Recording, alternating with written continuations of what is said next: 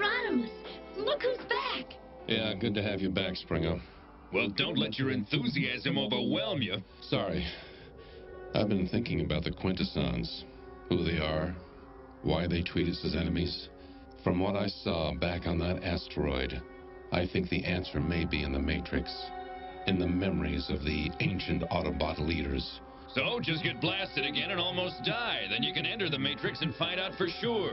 He's only kidding, but tell him you're only kidding. He knows, R.C. He's not as dumb as he looks. Come on, let the boy cogitate if he wants. He won't do anything rash, will you, Rod?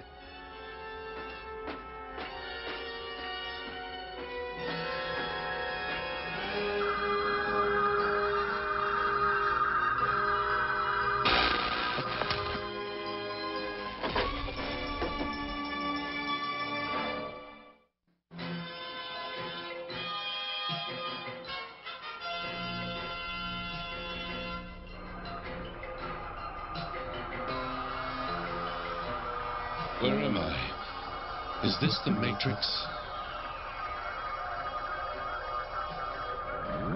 Rodimus Prime, you have embarked on a journey into Cybertron's distant past.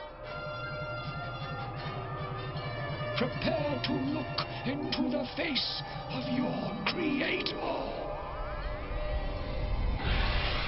Eons ago, Cybertron was a factory built by the Quintessons to manufacture robots. There were two product lines, military hardware and consumer goods. These two product lines were the lineal ancestors of the Decepticons and the Autobots. In time, the Quintessons endowed their products with a simulated intelligence.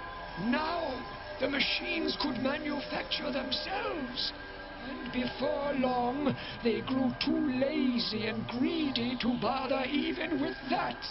There were simpler ways to wring performance out of their slaves.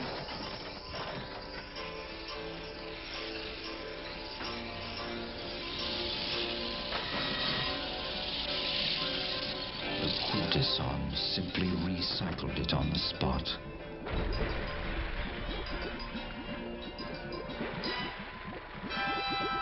The Quintessons also used the robots to entertain them.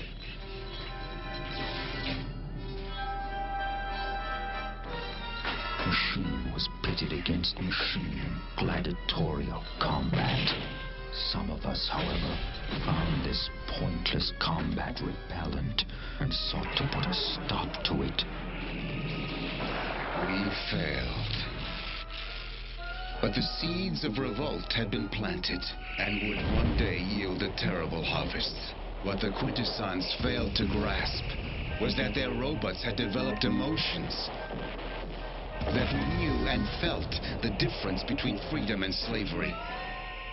And that oversight sealed their fate.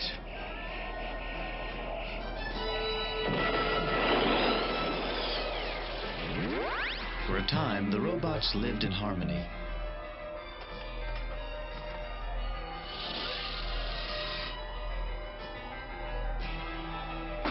But this did not last. The former consumer goods, who called themselves Autobots, sought a peaceful existence, while the military hardware wanted conquest. And they got their way.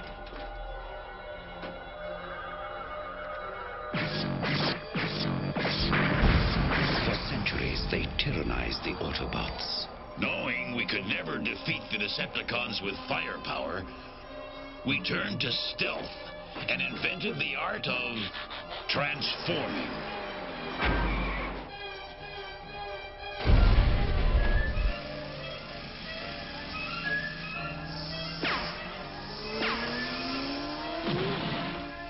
The Autobots ruled for many centuries. But in time, the Decepticons also learned how to transform.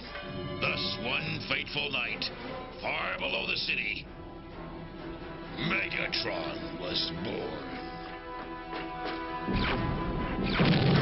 The Matrix was passed to Alpha Trion the oldest of Autobots, who kept it safely hidden for many years, until the next Autobot leader appeared, a gentle robot known as Orion Pax, who was fated to become Optimus Prime. And so began the Third Cybertronian War, which rages to this day. And the Quintessons are our creators. Through all these centuries, they have waited for the proper moment to strike, to reclaim the planet that we Transformers took from them. And now they're going for the gusto, right? Do not forget what you've learned of our past, Rodimus. From its lessons, the future is forged. Are you crazy? Why'd you short-circuit yourself? Wake up, you moron! It was the only way into the Matrix. I was wrong. He is as dumb as he looks. Springer! No more jokes, Springer. Cybertron's in deadly danger. We're heading back there. Now. Yes, sir, Mr. Leader, sir.